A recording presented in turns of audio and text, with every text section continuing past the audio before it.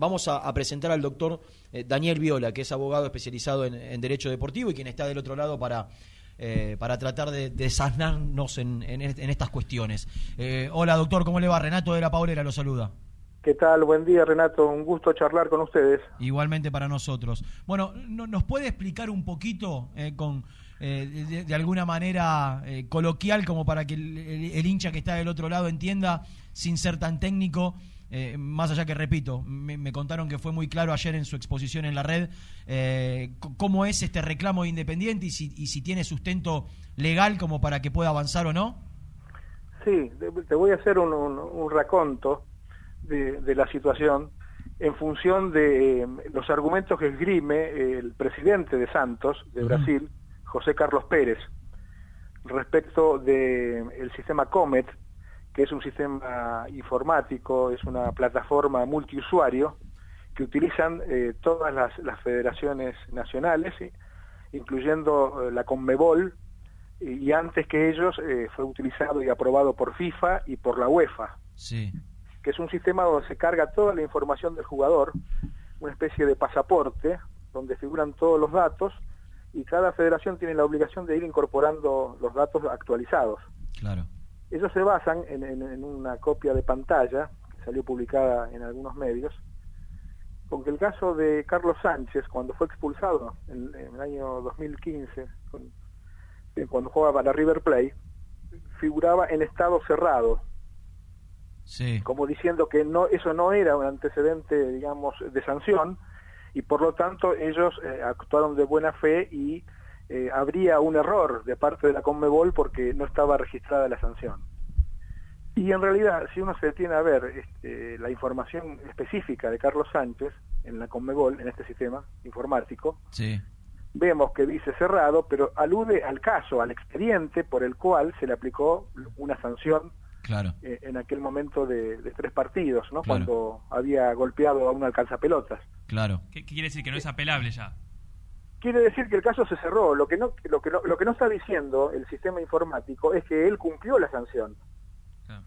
El caso fue resuelto, hubo una resolución y se aplicó una sanción. Ahora, Claro. no aparece todavía en este sistema Comet el módulo donde, por ejemplo, se refleje que tal jugador ha cumplido o no la sanción o cuántos partidos le restan. Cuando uno ve en esas capturas de pantalla que se viralizaron, doctor, que dice una fecha a cumplir, no está haciendo referencia a ver, eso no puede ser un argumento de... Sí, ese es un argumento, claro. Es un argumento, claro. Si el módulo fue actualizado y dice una fecha a cumplir, está dando evidencia de que, bueno, todavía no purgó su sanción. O sea, ahí queda claro que me parece a mí, desde el sentido común, si dice una fecha a cumplir es que está debiendo una fecha, por más que diga cerrado.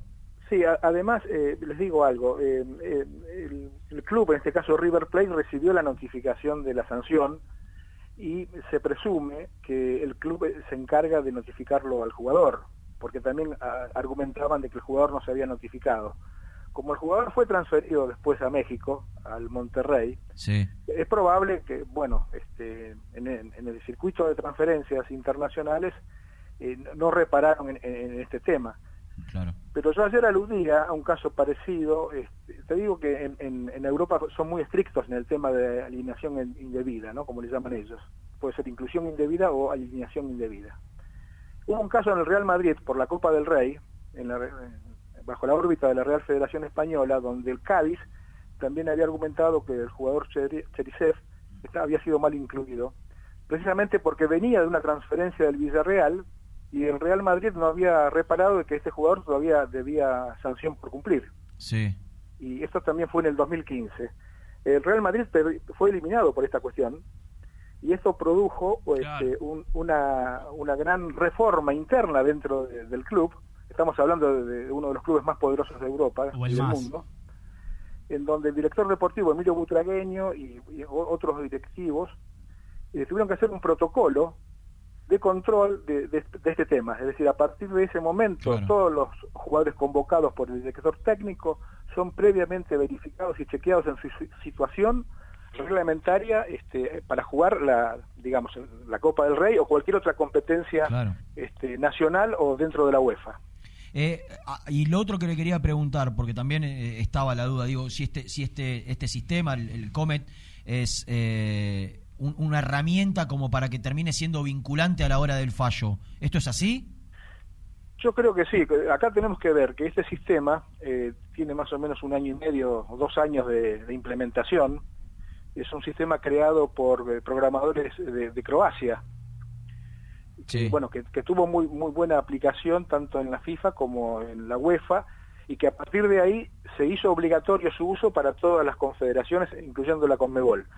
Yo creo que en este caso concreto difícilmente la Conmebol pueda reconocer algún grado de torpeza o de ineficiencia, porque además, del COMET, que es el sistema informático, están los registros manuales, y es probable, porque la carga es mucha, que de entre los registros manuales, los datos de los registros manuales y los datos incluidos en la plataforma, haya todavía una demora en cuanto a que sean totalmente completos los datos. Claro. Es decir, debe faltar esa carga seguramente, y bueno, y me parece a mí que en este caso, desde el punto de vista disciplinario y del reglamento está claro, ¿no?, que el jugador no cumplió, porque en ningún lado salió Carlos Sánchez diciendo, no, yo ya cumplí en tal partido, ¿no? No, eso está claro.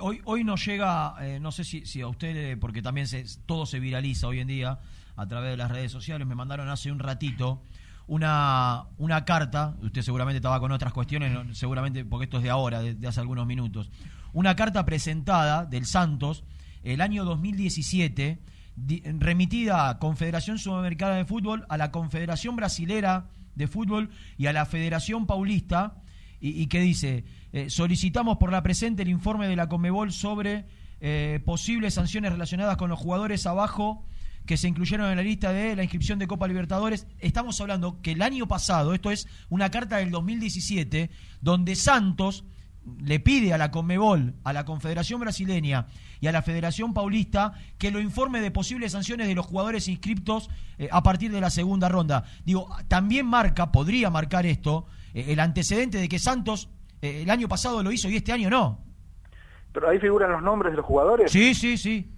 ¿Y está Carlos Sánchez? No, porque esto es del año pasado. Ah, claro, bueno. No, esto es del año pasado. Digo, el año pasado lo hizo, claro, y se dirigió de esta manera a la Conmebol solicitando que informe de alguna sanción, y este año no. Y bueno, eso quiere decir que quizás... hay alguna negligencia ahí en el medio. Claro, Santos no lo hizo este año. No, lo hizo el año pasado. Claro, y bueno, ese es el tema. Ese es el tema. Quizás aquí también convengamos en esto, ¿no? Que digamos, hay un deber de diligencia también del club, tanto, la Conmebol, una vez que publican la sanción, ya después se desprende un poco del tema, ¿no? Claro.